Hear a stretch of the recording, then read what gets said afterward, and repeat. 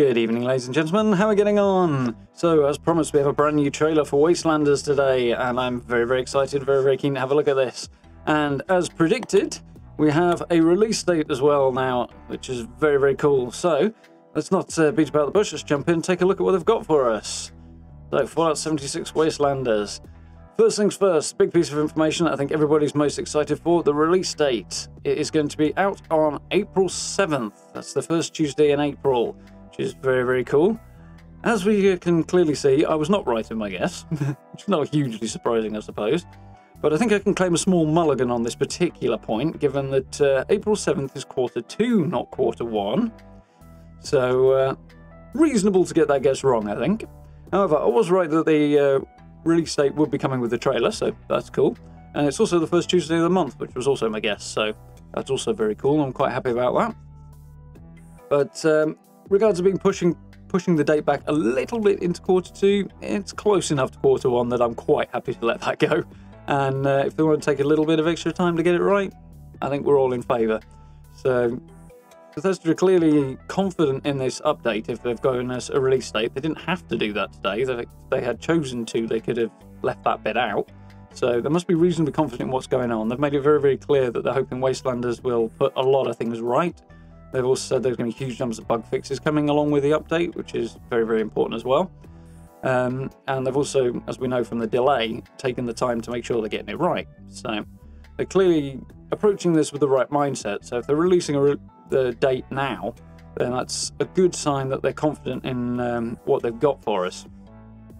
The other thing is that with the private test server having been running for, well, about 2 weeks now, the release date being announced also implies that the feedback they're getting from the private test server and the issues that players are finding, because of course there will be some, that's the whole point, are obviously reasonably minor so far, and things they are confident they can fix on time, at least in the main.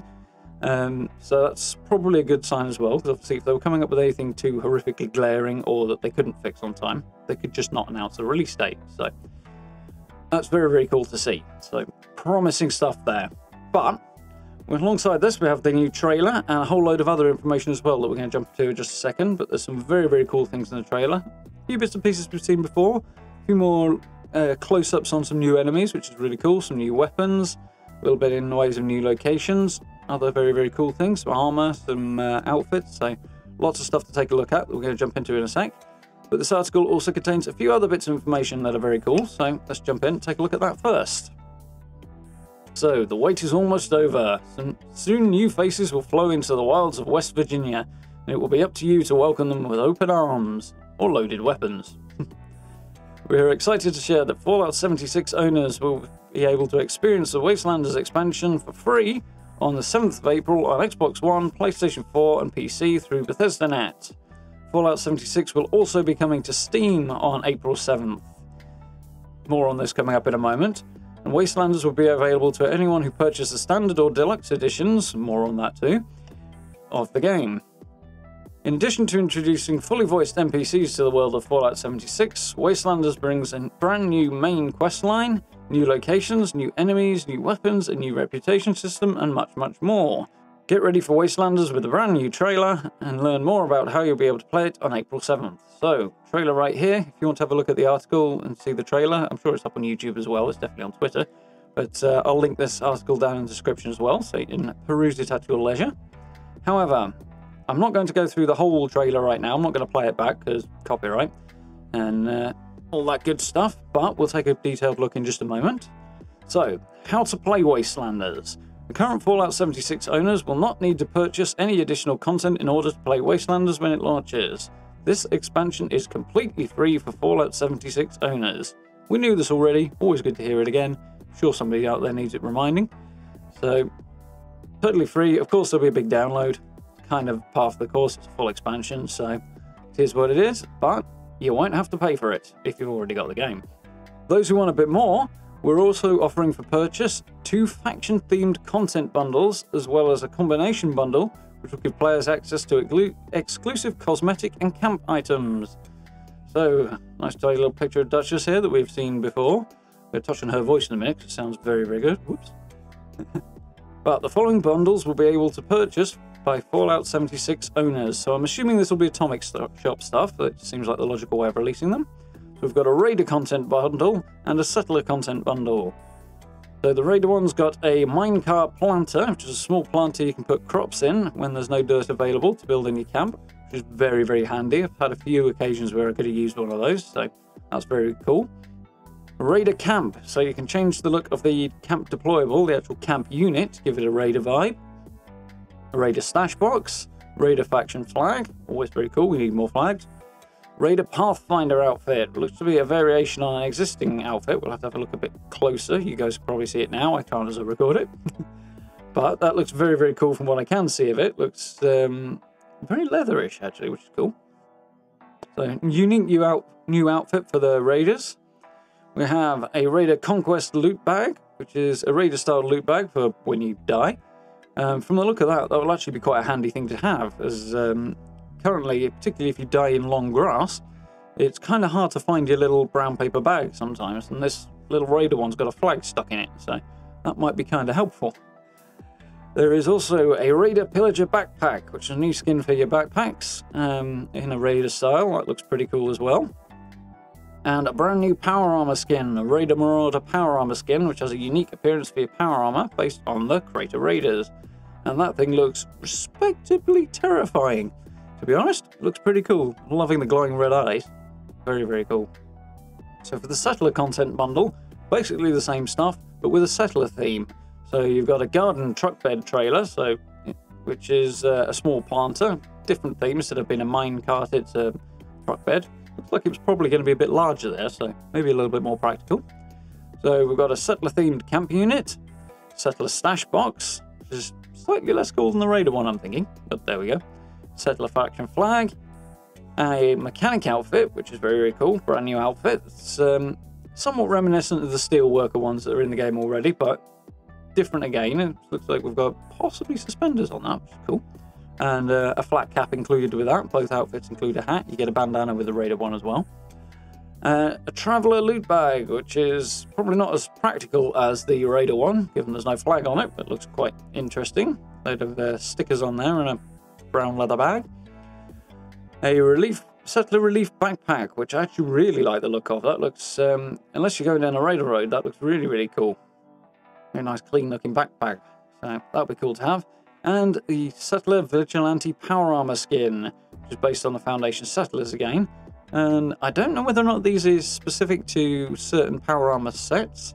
The Raider one's showing X01, where the Settlers are showing T50. It might just be that's the one they've chosen to show, or it might be unique to those armors.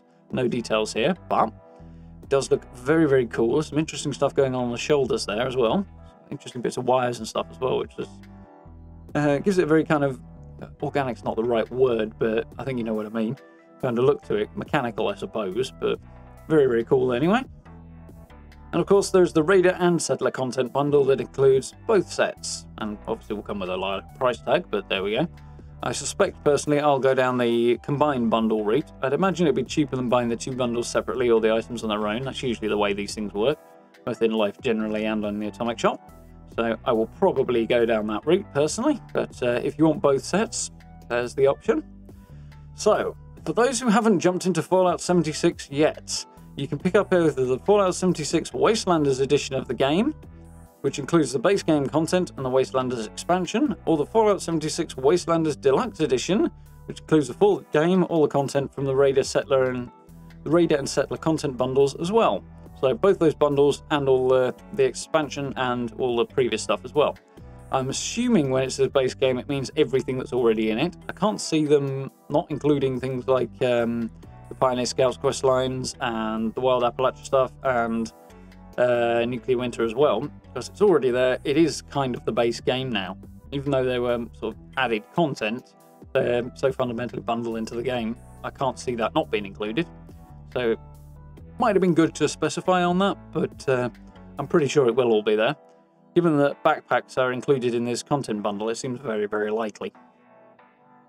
So, starting with the launch of Wastelanders, we'll begin phasing out the Tricentennial edition of Fallout 76, so players will still be able to purchase the individual items on an ongoing basis. So, individual Tricentennial items, there's a word and a half, will be appearing in the Atomic Shop, as things do at the moment. You know, they move some in, move some out, swap them around, keep the thing refreshed.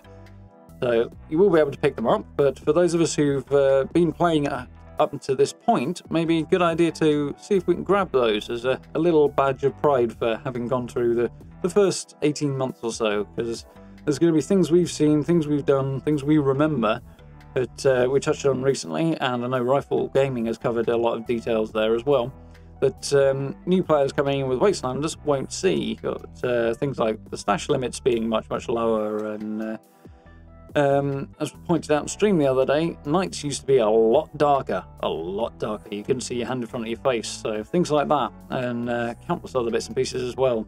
Knowledge of player vending, stuff like that.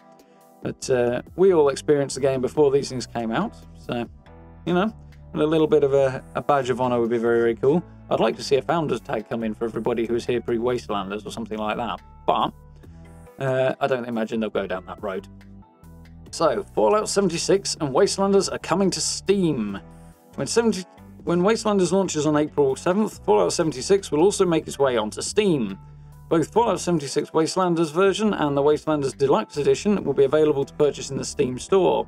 You'll also be able to pick up Atoms, a Fallout First membership, a Tricentennial Pack, and the Raider and Settler content bundles through Steam.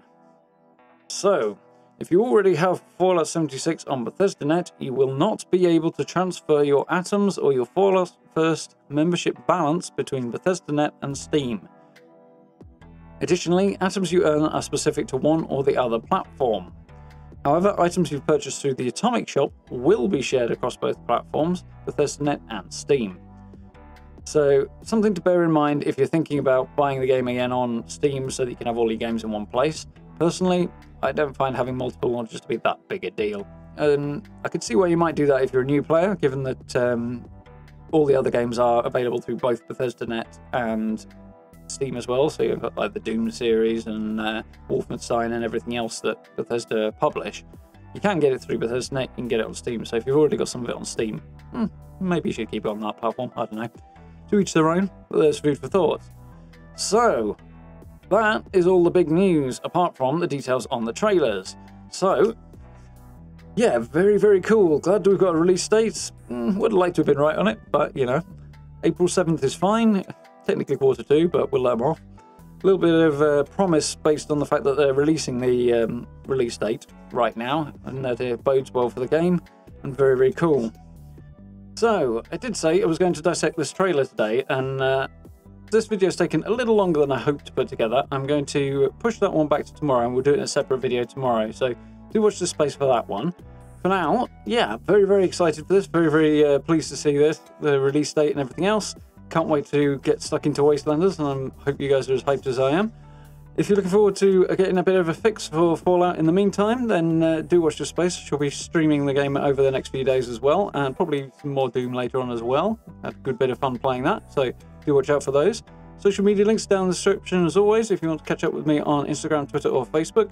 And if you're really enjoying the content, please consider dropping likes, subs, etc, etc, and maybe even becoming a channel member as well. The support is hugely appreciated. Just had our first hangout session on the stream for channel members as well earlier this week, so that was very, very cool. For now, I'll say thank you very much for watching, enjoy your gameplay, and I look forward to seeing you all very, very soon.